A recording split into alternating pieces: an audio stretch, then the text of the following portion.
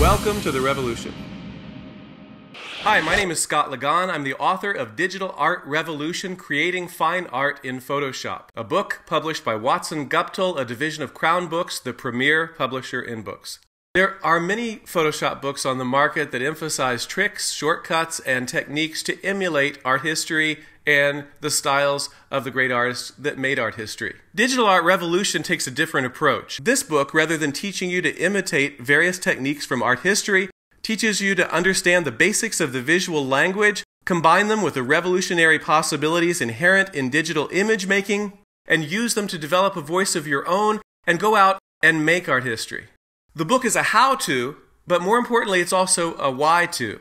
Every chapter, every discussion, and every exercise is put in a larger context. The context of the revolutionary possibilities involved with digital technology and digital art. Digital art functions as a revolutionary tool that integrates with virtually every medium, even while it obliterates the boundaries and definitions of mediums. Whether something is a still image, whether it moves, whether it interacts with the viewer, whether it tells a narrative story, whether it has sound, whether it's only sound, thanks to digital technology, these are choices in your toolbox where you can select something and make these choices based on what's appropriate for your specific work, rather than examples of different mediums. Digital art functions as a medium in and of itself. This would be characterized by having a piece that is created digitally from start to finish. Movement, interactivity, customizable. These are things that you'd associate with digital art as a medium in and of itself. Digital art functions beyond the constraints of a medium. A medium traditionally has limitations or characteristics. Digital art has no specific limitations or characteristics in and of itself. Digital art doesn't have to look like anything. It's determined by the artist and it's determined by the software. This will constantly change. This will constantly improve. Digital technology is literally unlimited in its possibilities, and any technological limitation is temporary. The internet, social networking, blogging, file transfers, digital technology functions as an unprecedented vehicle for the dissemination of ideas and creative endeavors. Digital technology offers unprecedented new creative possibilities, and these possibilities over time will drastically redefine the way we approach creative endeavors. Digital Art Revolution, Creating Fine Art in Photoshop, as the name implies, focuses on one tiny bit of the digital revolution, creating fine art in Photoshop. The fine art perspective comes in developing a personal voice and something that is personally expressive. Photoshop is a great image editor for photographic images. It's also a great digital painting tool. But even more importantly, it's the ability that Photoshop has to take images and elements from different sources and synthesize them into something cohesive that makes Photoshop the ideal software for this book. The book is also placed in the context of the visual language and visual communications. These are things that don't change. What changes is how they're applied, or the possibilities for how they can be applied to digital art.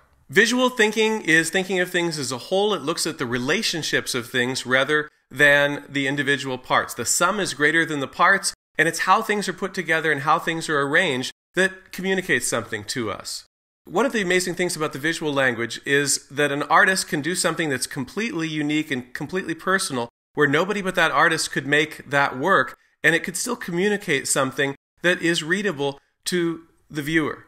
This isn't a book that teaches people how to copy what I'm doing step by step and make something that looks like what I make. This is a book that provides how-to exercises so people can see the possibilities and the uses of the tools, and then assigns projects that encourage people to try the possible combinations of things in each chapter towards developing something original. It also emphasizes the concept of mining a vein, taking a few things that are worth exploring and that you're excited by, and developing those into a personal style or a personal voice in art that's recognizable. I was trained as a painter, and I think that's a big part of the influence on the way that I've approached digital art and the way that I've approached the writing of Digital Art Revolution. As a traditional painter, I'd often be intrigued by a possibility, explore it, and then ruin my painting. One of the interesting characteristics of digital art, as long as you have the time that you can explore any tangent, you can save a file, you can save it under a different name, take it in a different direction. If it doesn't work, you can back up, open the other file, the original file, and progress and try something different. As long as you have the time, you can explore anything. And also you can take aspects of the different things that you've explored, combine them together into something new, and keep adding and subtracting until it works. That process of addition and subtraction is really related to traditional painting. Every chapter of the book features full-color examples from some of the most innovative and successful digital artists working today.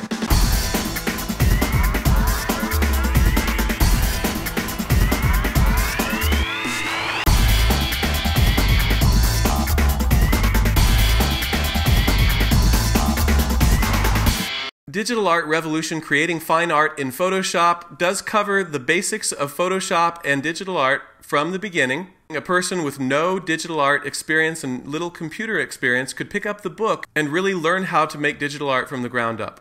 Because of the unique structure of the book and the emphasis on developing a personal voice, it's also a book that's incredibly useful and helpful to people that are experienced as digital artists. Digital Art Revolution also functions as a great textbook. As a student, I would have loved to have a book that approaches digital art from this perspective. To get more information about Digital Art Revolution Creating Fine Art in Photoshop, you can go to the website for the book, www.digitalartrevolution.com. The website features information on the book, information on the artists in the book with links to their websites. It offers additional information that would be helpful to digital artists. It offers tutorials that are not found in the book, and it offers links to good digital art websites and things that are related to digital art and Photoshop. You can purchase Digital Art Revolution Creating Fine Art in Photoshop from Amazon.com, Borders, Barnes & Noble, IndieBound, and virtually every major bookseller.